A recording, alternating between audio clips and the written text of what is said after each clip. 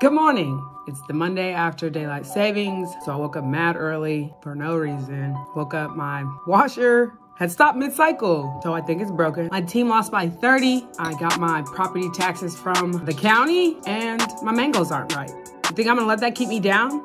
Never. We're gonna make the most of this week.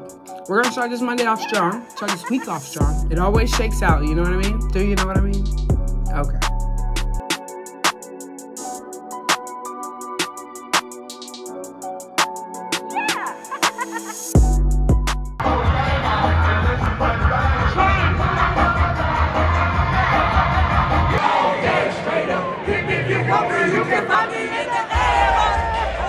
This is how you know that it has gotten cold outside. I'm just literally wearing whatever. What are these socks? And I'm wearing a Nike top with some Under Armour. Yeah, when it gets cold, all bets are off. Can you believe people run marathons? So of course I thought, can I fix my own washer? Shout out to my guy Steve for helping me along the way. Couldn't have been done without him. Hi, it's Steve. Y'all, this is becoming a real project. It was not as easy as Steve said. Got the part, finally got it disassembled.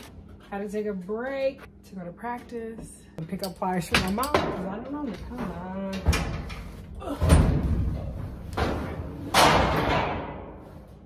Who knew we'd have to do all this? All right, moment of truth. Pretty sure I didn't get this back on the frame right, but this is the best I got right now. Okay, so let's see.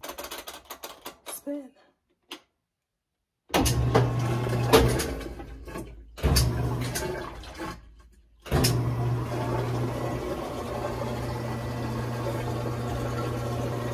Y'all. I think that's it.